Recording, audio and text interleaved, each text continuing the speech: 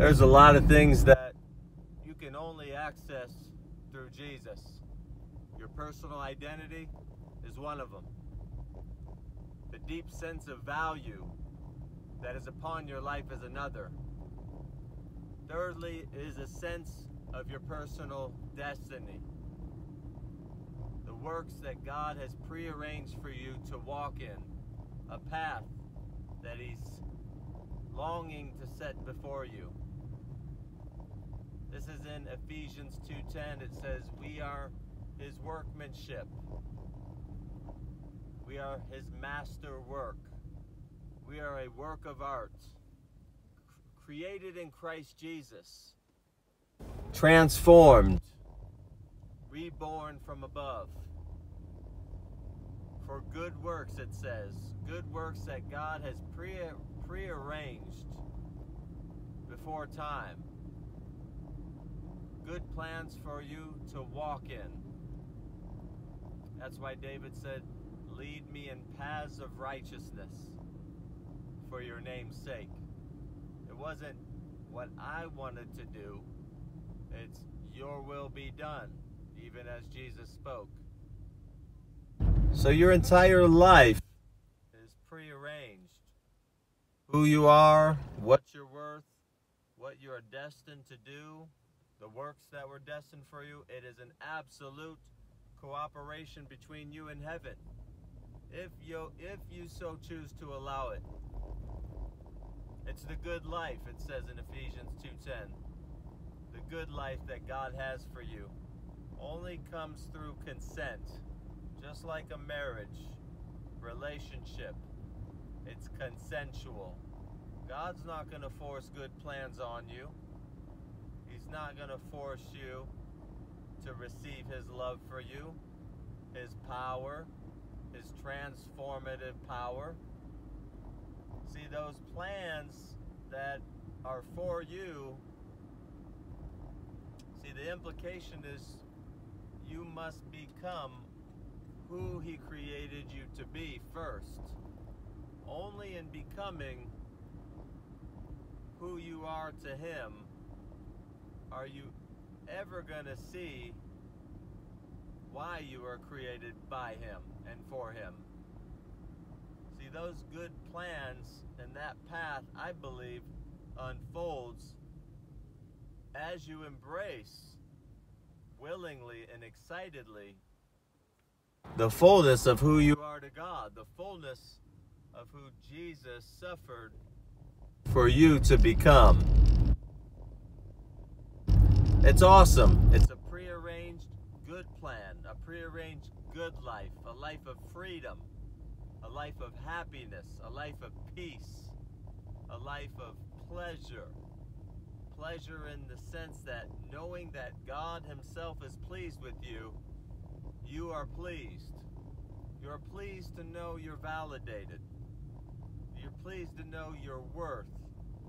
Pleased to know your purpose on earth through your God-given identity. That's why there's nothing like it. Nothing like it in any other religion. Because the only way into this prearranged plan for you, this identity, this destiny, this sense of your own purpose that God is fulfilling through you, is through Jesus Himself. The work of Christ, the finished work. The grace of Christ is the power. The implication here is the work of Jesus is what's empowering it. That's why I say I'm powered by grace. I'm powered by a life that is content just to receive from the wellspring of what Jesus has accomplished. I'm receiving my identity. I'm receiving divine revelations of who I am to God. Therefore, who I am, period. I don't even have the authority to decide who I am, but what I have discovered, everything He says about me is good. And when I believe it, it's true. I see manifestations as your spirit is aligned with your soul, and your soul is aligned with heaven, It's so powerful to see what transpires as a life of good works, a life of fruitfulness, a life of significance. See, God's going to give you rewards based on things that He accomplished through you, which is crazy. God's going to say, well done, good and faithful servant. The good and faithful servant will be the person who actually cooperated with what heaven already prearranged, planned in advance for you to do and walk in. It's actually just a testament of grace that God would give you rewards in heaven for allowing Him to bless you, transform you, wash you up, bring you into the truest sense of who you are as a child of God, and through you accomplish what He already prearranged. And it's according to your own personal level of desire, of talents, of interest, everything you're naturally inclined to want to do. He's going to do an amazing work as you allow Him. It says the master worker. And I see the imagery of He is the potter, you are the clay. He's wanting to mold you and shape you into this vessel of honor, a vessel of significance, a vessel of fulfillment. The question is, will you agree with heaven? Will you agree with the plan that is on your life, the blueprint that God is calling you to accomplish by His grace? It's an allowing of grace to do a perfect work in you, whereby you're empowered not just to receive an identity, but to accomplish a destiny. That's why the Bible says, Paul said in 1 Corinthians 15:10, by the grace of God, I am who I am. And the grace that was given to me was not in vain, but I labored more abundantly than the rest. But it wasn't I, but the grace of God who is in me. So this life is rooted in an understanding that grace is a power that transforms me into the very image of God, and it is the same power that brings forth the fruitfulness of a plan for your life that was prearranged. It's an awesome plan. It's everything your heart desires and more. A plan of good relationships, good health. It's difficult because there is a severing from the old things.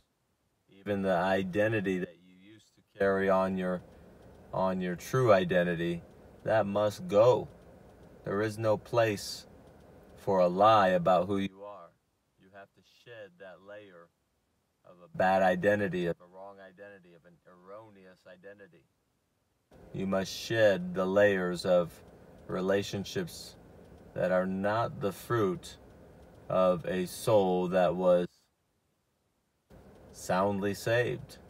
When your soul was lost, it was clinging to people for a sense of purpose, sense of identity, sense of affirmation. There's got to be a willingness to let go of what was never authorized to produce life in you. That death of letting go is the cost. You know, there is a cost, but put it this way, it's only going to cost you the things that were killing you. It's only going to cost you the things that were not producing life in you. It's only going to cost you the lie, the willingness to walk away from a life that was essentially wholly a lie. What kind of cost is that really? It's going to cost you more, my friend, to continue to live in what's killing you, continue to live in a lie. That's what's really costing you. So the cost of God is no cost at all. It's just a willingness to walk away from what never was the best for you into what is the truth and the best, a life beyond imagination. Will you allow it? It's all been prearranged. It's a cooperation with heaven. It's already been decided. Will I live? attention on heaven, fixed in focus, and do that as a lifestyle whereby this plan can be laid out. It takes consistency, it takes a decision, and it takes a surrender. 100%. Powered by grace. We love you. God bless.